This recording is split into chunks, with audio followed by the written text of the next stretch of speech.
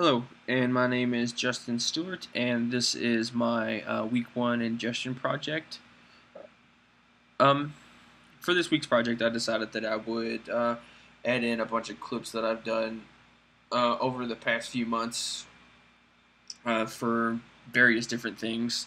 Most of it was for projects and things like that. But as you can see, I have everything set up into categories. Ranging from different things from the clips. And each individual subcategory is actually set by date, not by name.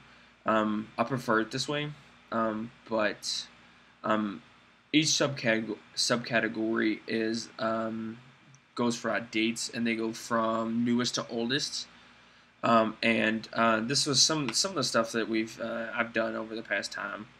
Um, as you can tell, I mean, each individual clip has been set up with different uh, bars.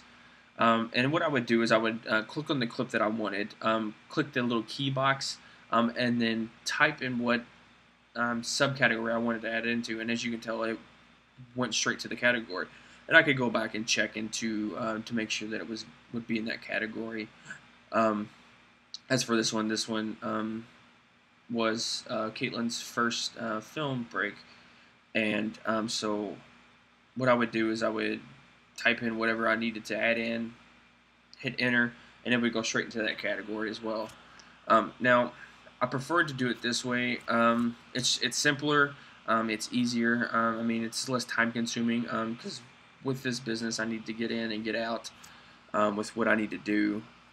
And I think it's working out pretty well for me, as a matter of fact. Um, so with this project here, this was actually for a school project. I had to make a trailer. However, I mean, it's something that I'm working on currently for a screenplay and a script and things like that. Because the people really liked it. However, it's kind of stalling out currently, as I don't seem to have what I need for it to do. And then, like I said, each individual category has its own little special spots added into it. As you can tell, this one's just mainly just for dialogue only, and that's the way I like it. I like to be short, sweet, simple, to the point. Um, I don't want to have to do any extra work, really, because my time is basically consumed with kids and stuff. But I mean, I would go through and add different things that I needed to put it in a subcategory, so I can go back through later on and look at everything that I wanted.